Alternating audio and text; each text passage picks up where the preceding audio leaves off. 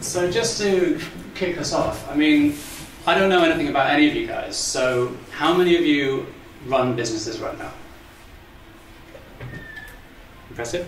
Well done. How many of you wish to in the future? More of you? And how many of you are likely to be employees in the future? Like, I would suggest everyone at some point, because you learn from other people's mistakes. So I am Ben. I'm just going to see if this works. Yay! Okay, cool. So I'm a web designer. I worked for Virgin head office. I'm currently working on my own startup. I'm going to talk about me. I'm going to talk about Virgin. I'm going to talk about Eulergy, which is my startup. I'm going to talk about some interesting stuff, hopefully. And the whole point of my talk is to put into your minds that there is a practicality by everything we've said tonight, and all the other speakers, in my mind, have been inspirational, but it doesn't really get your businesses done, and it doesn't really, it's not the practicality behind making your business social or making it conscious or whatever verbs or whatever we're using the terminology here. So if I'm going to, it's like if you get anything from this, then this is it. But I'll come back to this later. Every business should be a social business, and that's like something that you should all know by now. Whether you're starting a new company, it's a social enterprise, or you're hoping to make loads of money on the stock market, or whatever it is, you should know that your business is in the world, and therefore you impact people, planet, economic industries, and all sorts of other things. So I did music tech, which was great, but then I decided I didn't want to do it as a job. I then went through like a university startup competition, and I had some mentoring and stuff like that. That didn't really go anywhere, and then because I was doing something kind of akin to Spotify, and then Spotify turned up, and I was like, which was a blow. Fine, over it.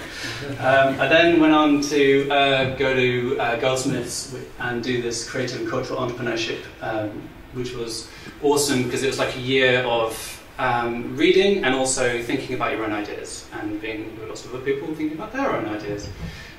So I'm currently freelancing after spending 3 years in Virgin, and Virgin's weird because it's a massive corporate body, but actually the head office is about 100 people, and we just oversee the same office thing, and there's loads of lawyers and accountants, and then there's social media team, and then there's like designers and stuff, and that's me.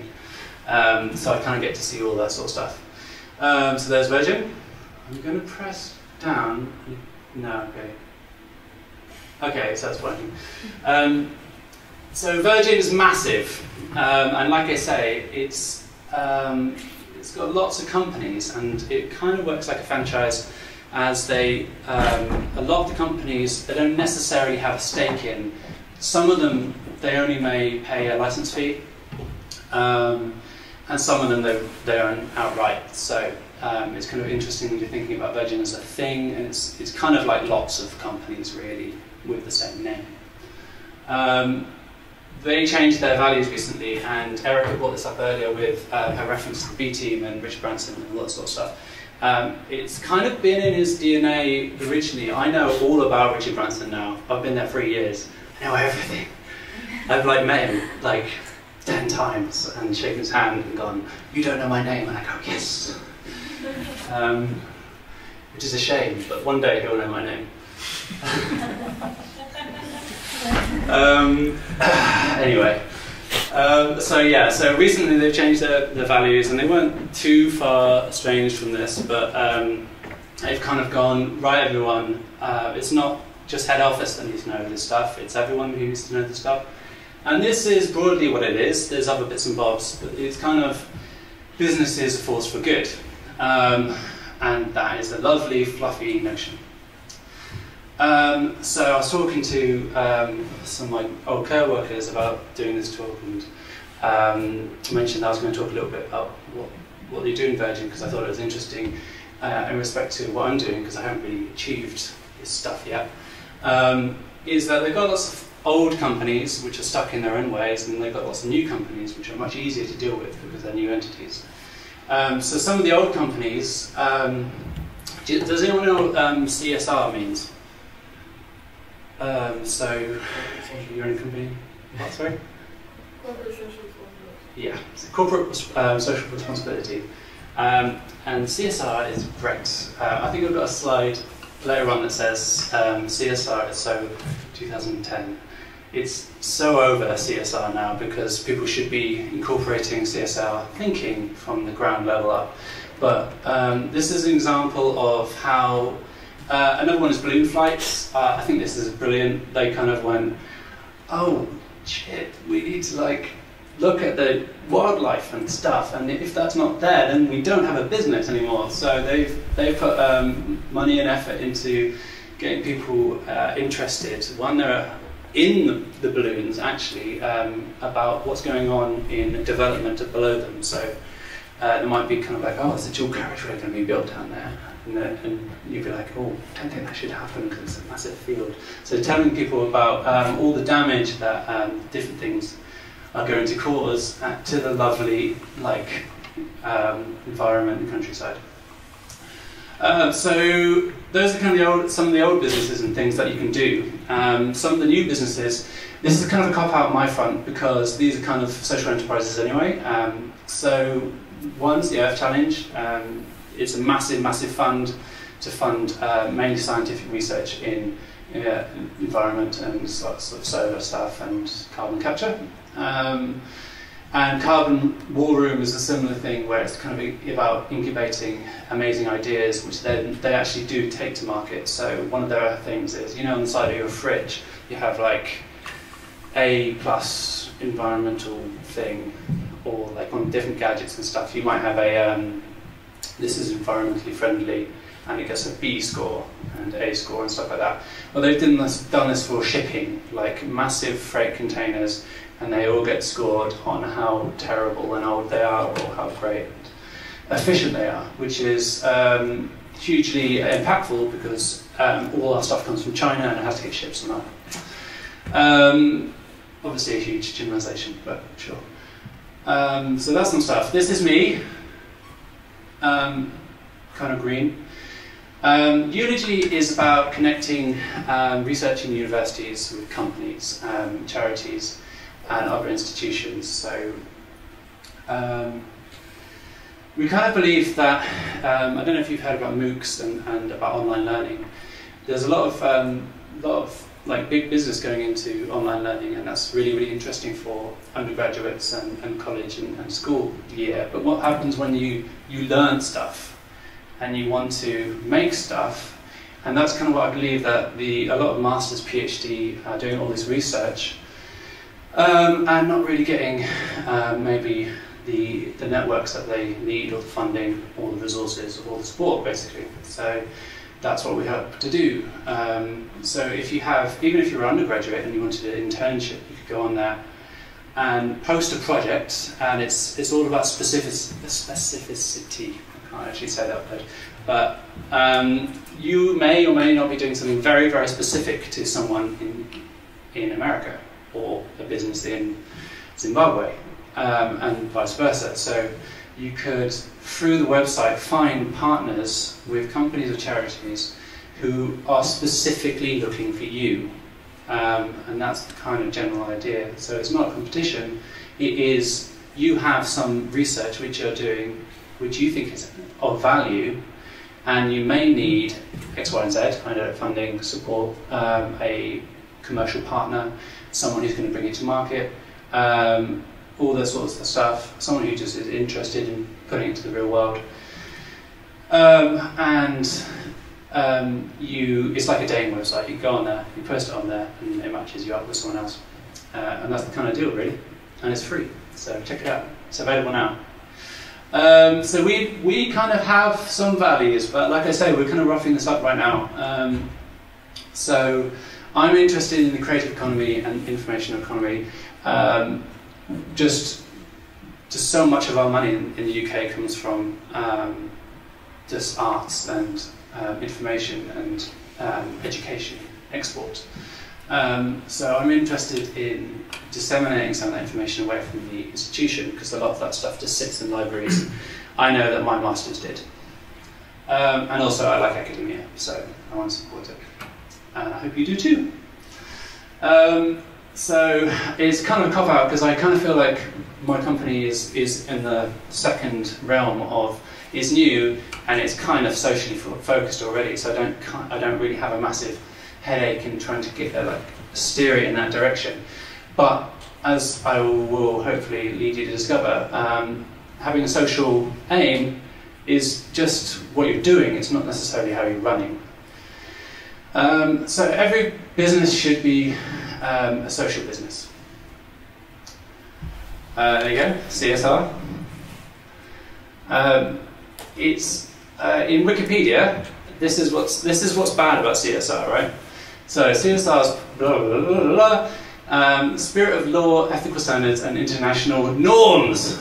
Right? This is everything I hate about CSR, because you're basically looking over your shoulder at the next company and going, "What are they doing? We better do that." You know? And you're not thinking about actually doing something new or clever or actually improving yourself. You're just keeping norm with everyone else. So never outdo yourselves. Don't worry about it. Don't have an amazing employee scheme. Just have the normal. Okay? So that's bad. There's a lot of this going around at the moment. There's a lot of talks on TED and stuff that says you should be thinking about people, planet, and profit. I specifically put in this order because we all focus on profit already. Everyone does. We don't need to have profit at the beginning of this. So you should be focusing on people, planet, and if you're in business, you're making money. That's how I kind of think about it. If you're not making money, you're not in business, basically. How does the government think about this? I told on the lovely new gov.co, whatever.gov website, and I don't know if you've not been on it. It's really good. It's just so plain and simple. So if you set up social enterprise at the top, this is kind of when I need a pointer. Is there a pointer? The top one for social enterprise is limited company. You could be a charity, you could be a cooperative, you could be a community interest company, but don't bother. Be a limited company, because what you can do with limited companies is anything. So you don't have anyone else to adhere to, but your own consciousness, or conscious capitalism. So practically, obviously that's the Google kind of canned phrase, do no evil.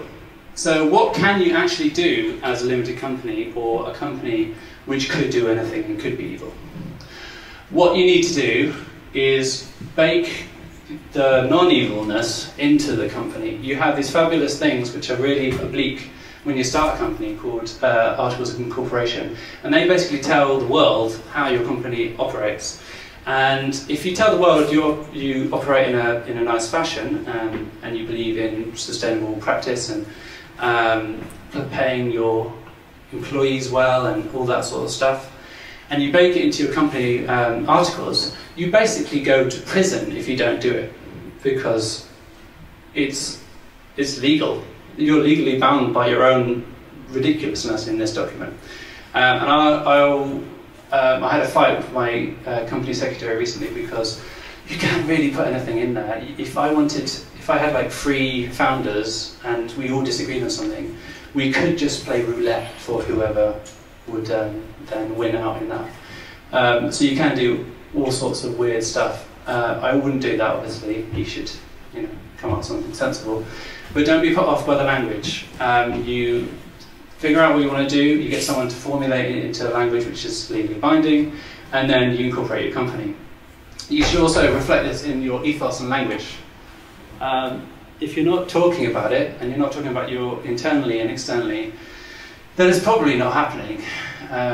And it's also a competitive advantage. If you're talking to your customers and they know that you are extremely nice to your employees, and your employees are happy to talk to their friends about how amazing their company is, then you're already winning. And that's one thing that Virgin concentrated quite a lot on, having happy employees.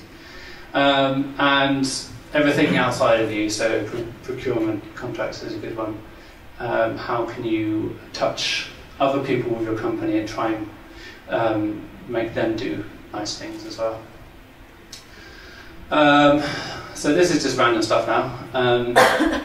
Transparency, open salaries is something I found the other day, which is all about having a formula for your employee's salary so that everyone knows exactly what they're getting and how they're getting it. And having that openness means that you don't have that water cooler moment with your employees and go, yeah, how much do you earn? And they're like, I'm not telling you, a lot. Because everyone knows, it's easy, you know. So check that out, that's interesting. I'll give you these slides afterwards if anyone cares. They're actually already online at that address. Email transparency, Stripe is competitor to PayPal, and they're awesome, so use them instead of PayPal. But they are, every email they send internally gets put on a list which everyone then has access to look at, which might seem like a ridiculous idea, but it means that you can't swear at each other and things like that. Or if you do, someone's going to see that, which is kind of nice. Open company, this kind of comes back to something we've heard earlier on with Eric, I think. Transparency, openness, there's a company that are trying to promote openness and stuff like that. So these are kind of like practical things that you can do, and also open source, open data, things that you make, try and make them available to other people, because it's hugely beneficial. We wouldn't have the internet right now if people didn't do that, basically. So that, I think, is everything.